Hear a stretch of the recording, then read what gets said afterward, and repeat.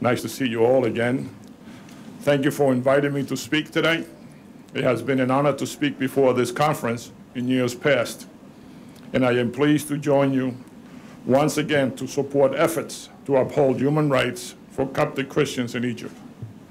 I am proud to represent a district where Coptic Christians have been a strong part of the diaspora community. And as many of you know, Jersey City, New Jersey, is the home of the first Coptic church in America. And I know where it is, though. Over the years, the Coptic community has been an important partner in New Jersey.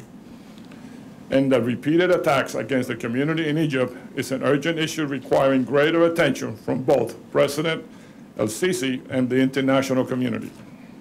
I am proud to have co-sponsored H.R. 673, expressing Congress' concern over the ongoing attacks against Coptic Christians in Egypt.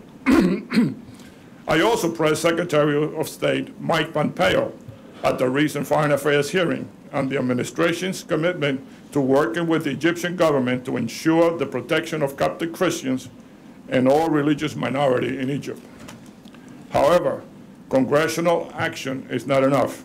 It is imperative that the international community also remain engaged with Egypt and urge President El-Sisi to take real action towards protecting minority groups in Egypt.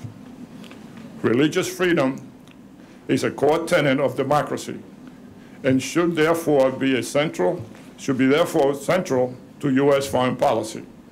This is why my colleagues and I on the Congressional International Religious Freedom Caucus will continue to work together to promote religious freedom in U.S. policy. As Egypt struggles to fight to secure democratic values in their society, it is crucial that Egyptians demand their institutions be inclusive of all communities in Egypt. The United States must also communicate to President El-Sisi the necessity of inclusion for a functioning and